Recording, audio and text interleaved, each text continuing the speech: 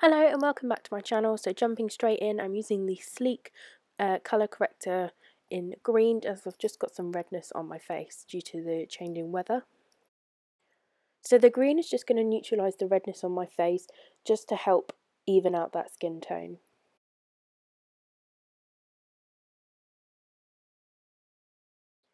To prime, I'm using my MAC Painterly paint pot and a beauty blender. A tip that I learnt from P. Louise to help those pigments pop, I'm not going to be setting the primer.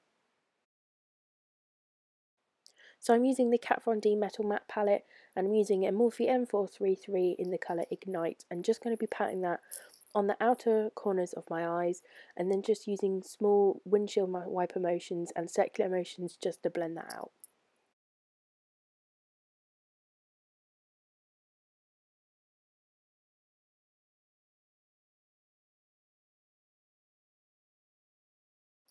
And then just taking a slightly fluffier brush just to help blend this out.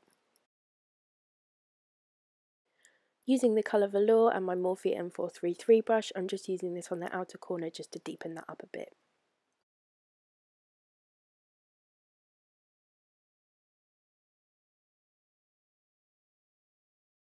Now using my Morphe 350S palette and just this gold colour on a Sephora 51 brush, just to the inner corner just to add a little bit more colour and a little bit of brightness. Going back in with the M433, I haven't added any more colour here, I'm just using it just to blend those colours together. So I'm now using my Urban Decay 24-hour glide-on pencil in the colour Sabbath just to add a little bit of a winged liner.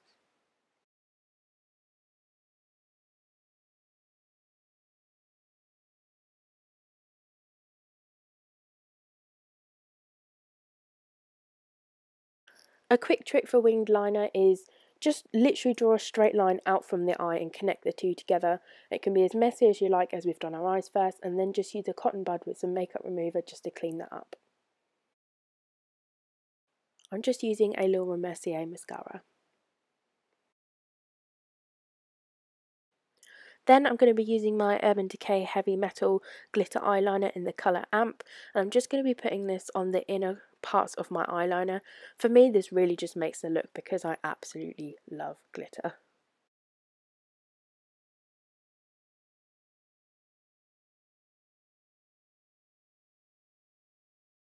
For foundation, I'm using my MAC Studio Fix Fluid in NW13, and I'm just using a Real Techniques buffing brush just to blend that into the skin. I really like to spend time blending my foundation in because foundation is such a massive part of your makeup routine. I mean, it covers most of your face, so I really like to take that time just to make it look flawless.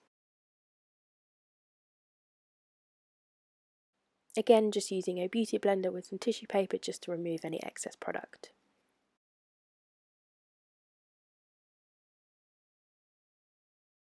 For concealer, I'm using the Makeup Revolution Conceal and Define in the shade C3.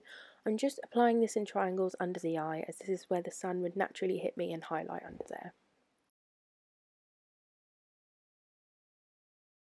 To set that, I'm using my loose setting powder by Laura Mercier in Translucent, and I'm only going to be setting under my eyes and my T-zone. For bronzer, I'm using the Too Faced Milk Chocolate Soleil bronzer, just to add a little bit of colour back into the face and just to warm me up a bit.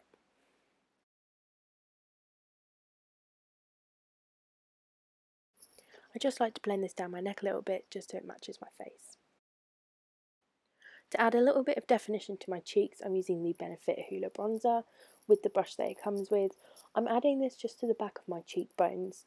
It was a little bit too strong for me, so you do see me go back in with my bronzer brush just to diffuse that out a little bit.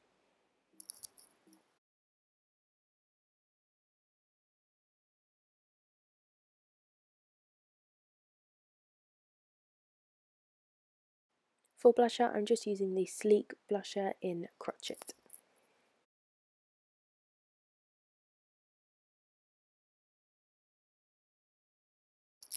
For highlighter, I'm using the Sleek Highlighting Solstice palette in the colour Equinox with my Morphe M510 brush, and this has a serious glow.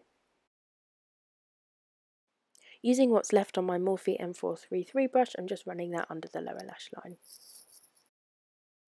Just to add a little bit more shape and definition to my brows, I'm just going in with my H&M Brow Specialist in the colour Espresso.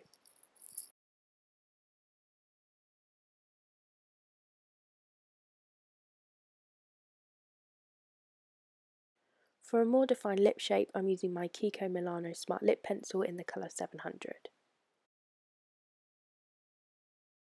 And lastly for lipstick, I'm going in with the Charlotte Tilbury lipstick in the colour Bitch Perfect. So here it is, it's the finished look. I really love this eyeshadow look. It's such a fun, playful, colourful look with a little bit of glitter in there, which makes everything better. So thank you so much for watching. If you'd like to book a makeup lesson with me or have your makeup done by me, please do not hesitate to contact me and I'll leave all my links down below. Thanks again so much for watching and I look forward to hearing from you soon.